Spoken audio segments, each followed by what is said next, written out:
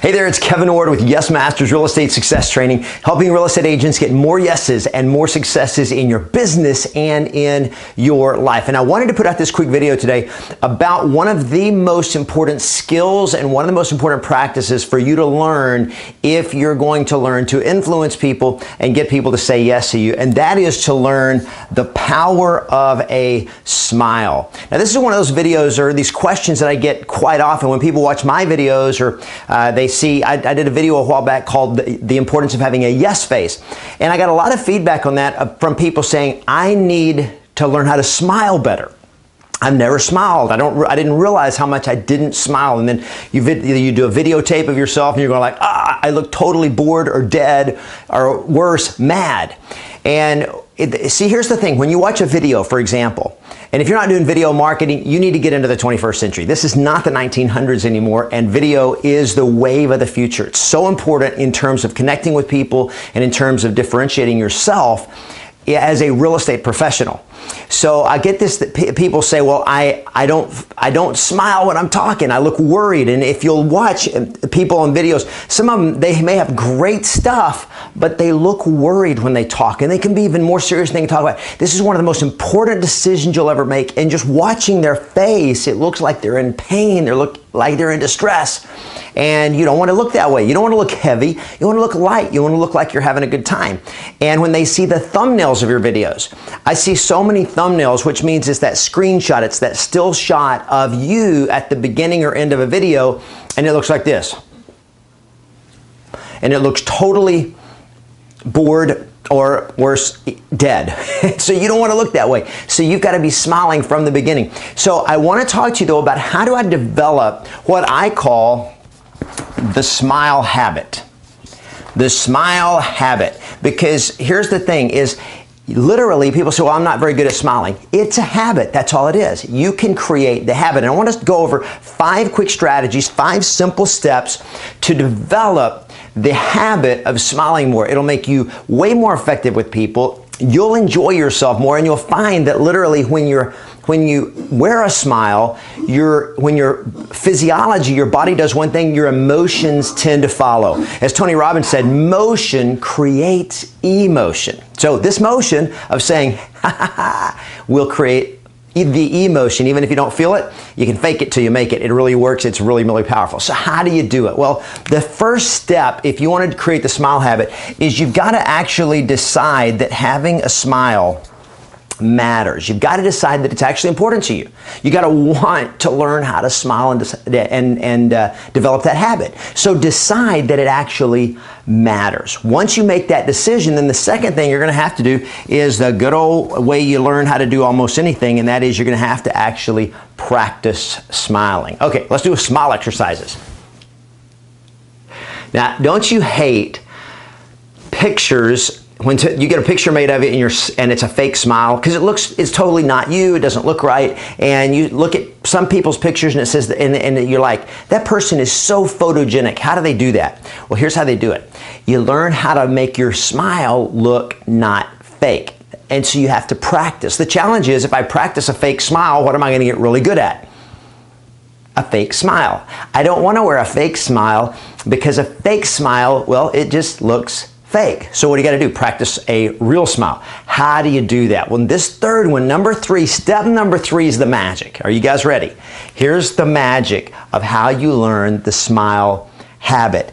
And it's simply this: learn how to humor yourself. Okay, it's that simple. Now watch. I just humored myself. Now, how did I humor myself? I don't know. I just decided that this was funny.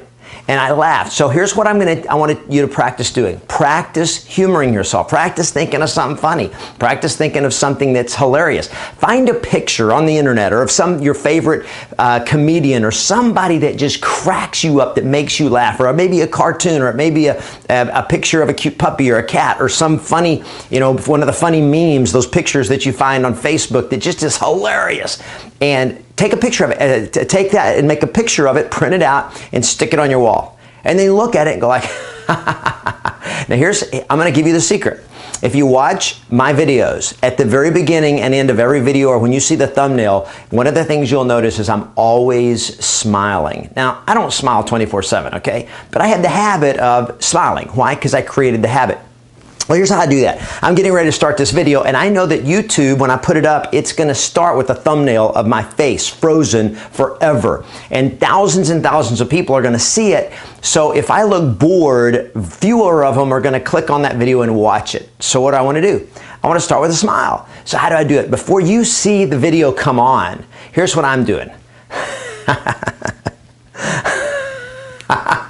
And I got to do something to get me humored. And then I get humored and I got it made. Just practice humoring yourself. And you can literally just chuckle a little bit, and with the motion, it creates the emotion. So get the emotion behind the smile, and the smile becomes natural, and no longer you're faking it. You're not having to pose anymore because you're actually smiling. I'm actually happy. I'm actually humored. And it's just literally a skill that you develop by practicing. Now, let me tell you another one. Now I'm talking to somebody. You're in a face-to-face conversation. You're at a listing presentation, or wherever you are, and you're out showing buyers, and they're talking. How do you look not bored? Now, I'm going to tell you something that you probably or may not be aware of, and that is when you listen to people, you look too serious and you don't look happy. And when you don't look happy when they're talking, you don't look interested. And when you don't look interested, they don't feel valued, and they don't feel as important, they don't feel as special. And when they don't feel special, they don't like you as much. So how do you engage with people when they're talking and listen in a way that makes them feel like you're interested in them? Well, here's how you do it. Smile, but it can't be fake. So here's a very simple strategy that you can learn to smile better. And it's what I call the mouth open strategy. Now, I learned this from a professor when I was in college. That was one of the best communicators I'd ever known. But even more important, when you spoke, I always felt like he was on the edge of his seat, interested in what I was saying. And I realized, how does he do that? And here's what I realized, because I watched him then do some interviews in the class I was taking, and I watched him do some interviews where he was listening a lot. And here's how he listened. Instead of listening like this, he listened like this. And just having your mouth open, just showing a little teeth, it creates more of a pleasant expression that looks a little more like you're a little more happy, a little happier, a little happier. So instead of looking like this, open your mouth. And I'm literally just listening, mouth open, and I look happier. You don't sit there and go like this. It's not, that doesn't work, okay? It looks fake, it looks posed. You just sit there with your mouth open. It's the mouth open strategy. And when it causes you to be conscious of the situation, what they're saying, but you come across, what you're communicating to them is, I'm excited, I'm interested in hearing what you say. In fact, there is an old saying that whenever you hear a news that makes your jaw drop, when something is really interesting, we go, oh, right? So literally opening your mouth shows interest. You just don't go, you just want to open it a little bit because you're just interested, not in shock, okay? So it's the mouth open strategy. It's so powerful. And then the fifth strategy, and this kind of puts it all together, and that is you'd never really know what you look like until you look at yourself. And so this is my suggestion, is that you got to get serious about this, and you've got to post a mirror in your office where you're on the phone, where you're normally talking to people. You probably don't want to take a mirror to the listing presentation. Yeah, a little weird there probably, but put it on your wall in your office where you prospect, so that you can see yourself and so you can practice the smile. In your car, you have a mirror. In your bathroom, you have a mirror. In your bedroom, wherever at home, get in front of the mirror and practice your conversations. When you're role playing, when you're practicing scripts, always have a mirror in front of you so you can see yourself and you can make sure that you're practicing the smile habit. Here's what I will promise you. It will make a huge difference in the way people respond and react to you. And when they respond to you better, you have more influence. And when you have more influence, you get more yeses. And when you get more yeses, you get more income. It changes everything in your life, and it changes everything in your business. So practice it, develop it, and master the smile habit. Love to hear your comments and your thoughts on it or questions. Please post them, and I'll look forward to talking to you real soon.